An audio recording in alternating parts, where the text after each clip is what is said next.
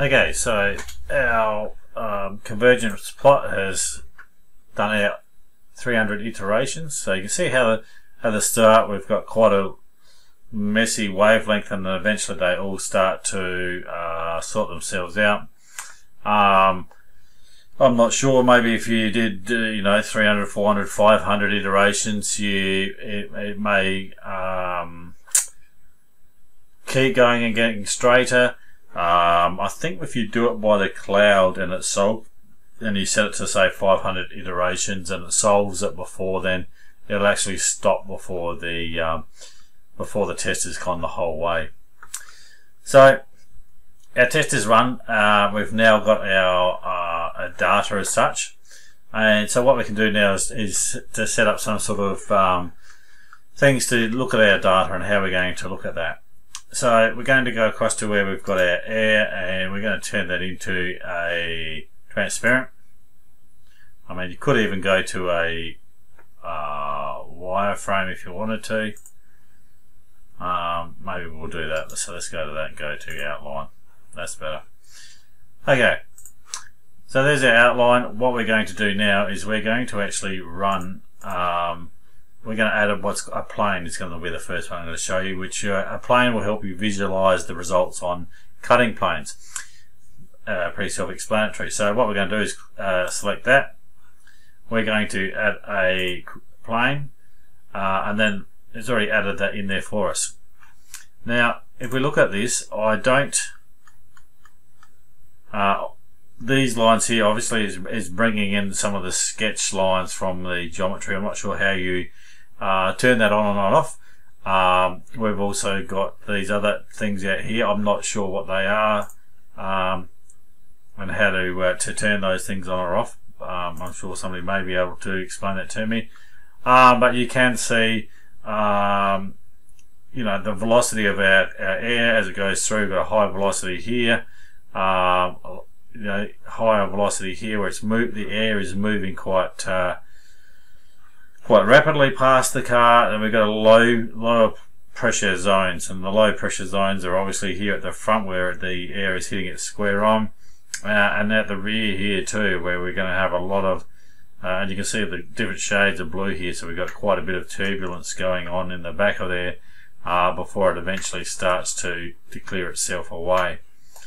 So that's how you can do planes.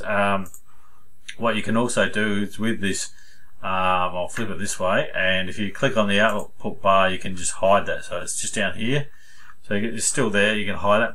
Now these are like your origin axes and things like that. So what you can do is you can actually grab those and move this plane on any of those three directions.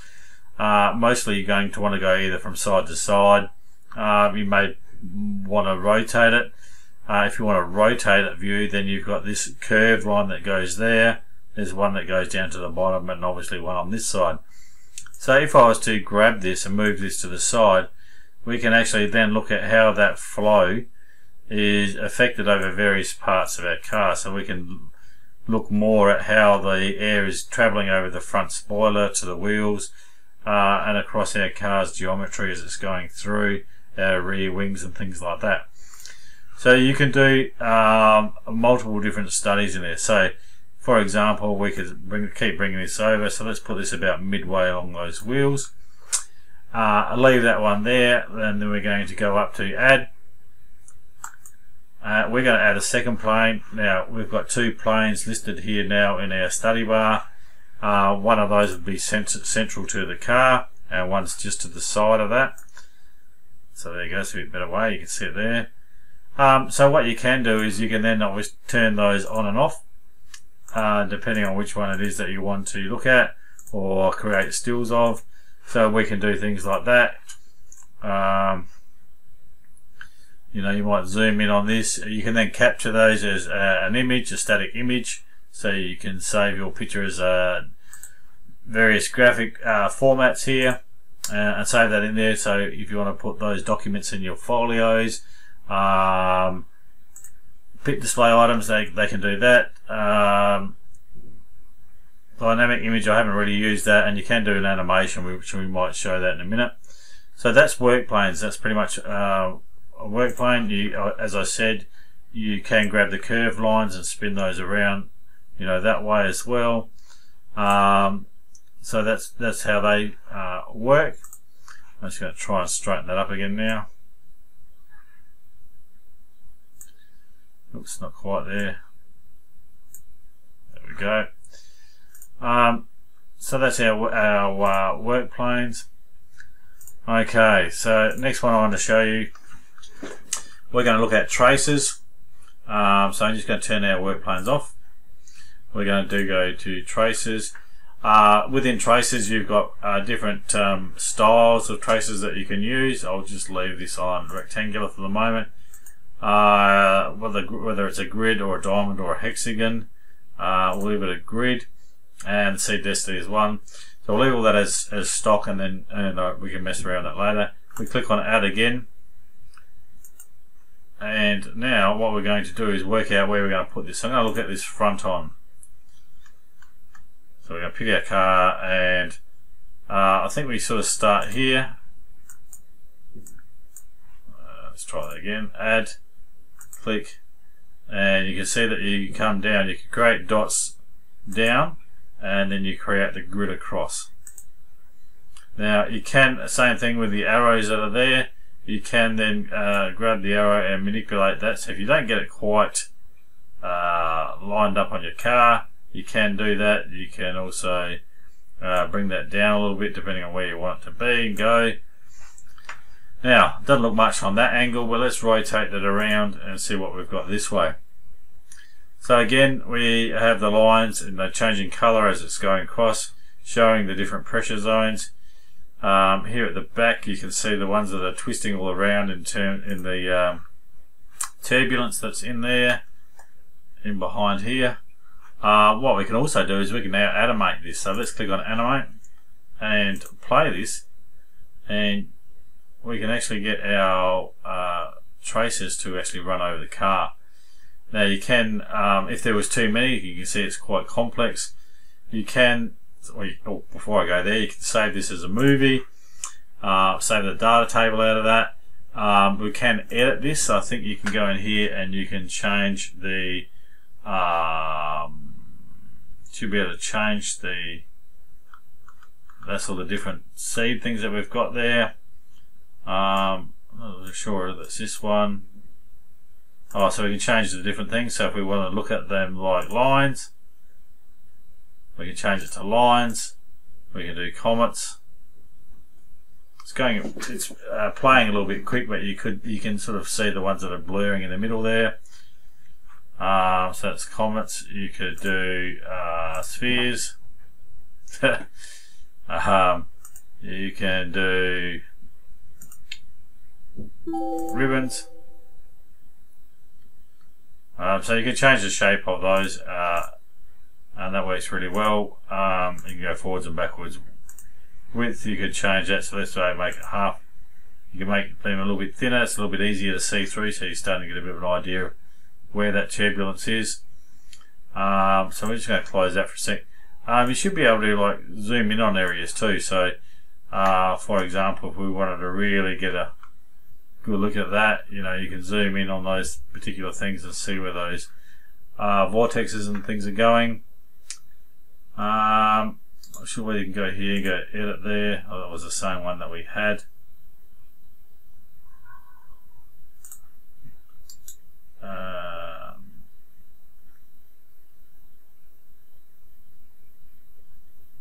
So you know, you can fiddle around with that. And the same thing again, you know, we could actually then hide that, and we can go up here to say, okay, let's add another one. Let's do this one as a circular, seed density. Let's make that 0.5 and see whether that makes a difference. Grid we'll do as a hexagon this time, just to show you something different. Click on add, make sure that you look at the front of the car. And we're going to go, I think it's this way. Whoa.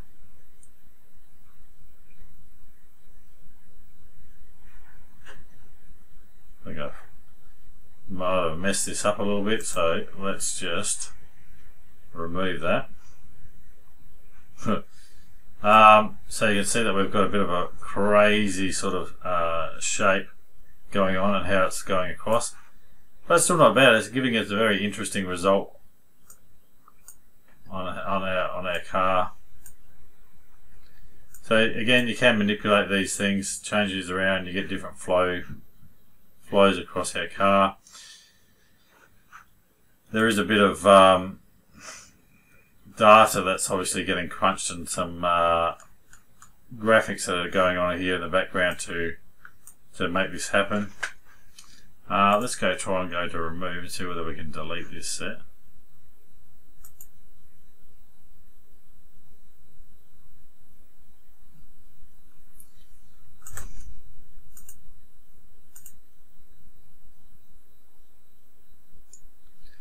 That's a bit better. That's sort of what we wanted. We wanted a bit more square on. You can see that it's on a bit of an angle. We want that on a bit squarer to our car. Oops. There's quite a bit of lag going on here at the moment.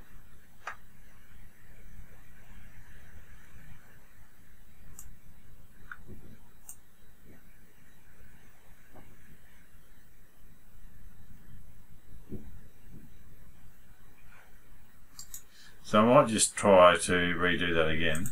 Go remove. Let's go back to the front. Add.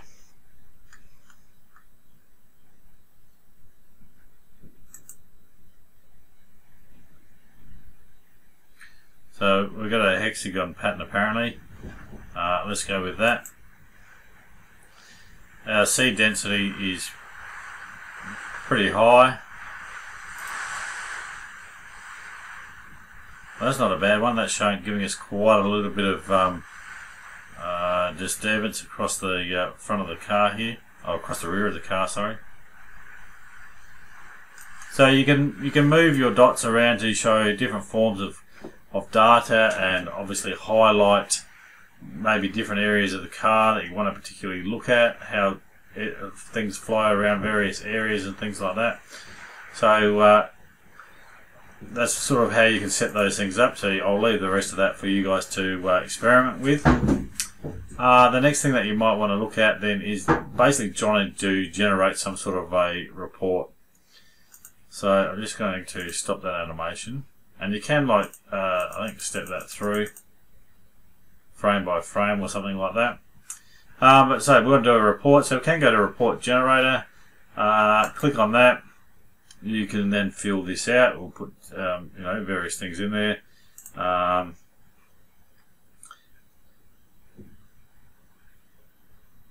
And then we should be able to, so it's grabbing various things, I think.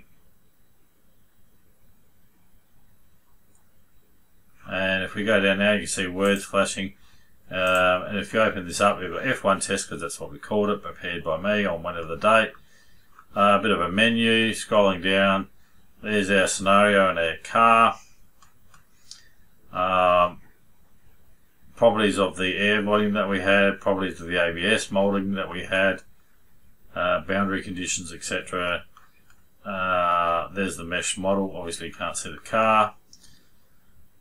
Various data within that. This is that results that we were just looking at there. So you can see, if we had a bit better picture there, you would be able to see the coloured plane. So there's a whole range of data there that you could take to your science class and ask your physics teacher to explain some of the information there that you're interpreting, and help you to interpret that. So that's your report that you could then use data from that to go into your tests and things like that. And then obviously there's various other ones up here that you can do depending on what it is that you're actually wanting to look at. When you do that, the mesh comes back, so you'd always have to go back into outline again for that to come back again. But you can turn these off, and depends on what it is that you are wanting to look at and show. You can go up here to show what different results on that particular plane. So we can look at static pressure, which will give us a different colour scenario. We can look at our different plane velocities that are on there, how they are affected. We can look at coefficients, shear stresses and stuff like that. There's a whole range of different data points and things like that that we can look at. So that's it for this last video. Hopefully that will give you some help in setting up your data and go from there.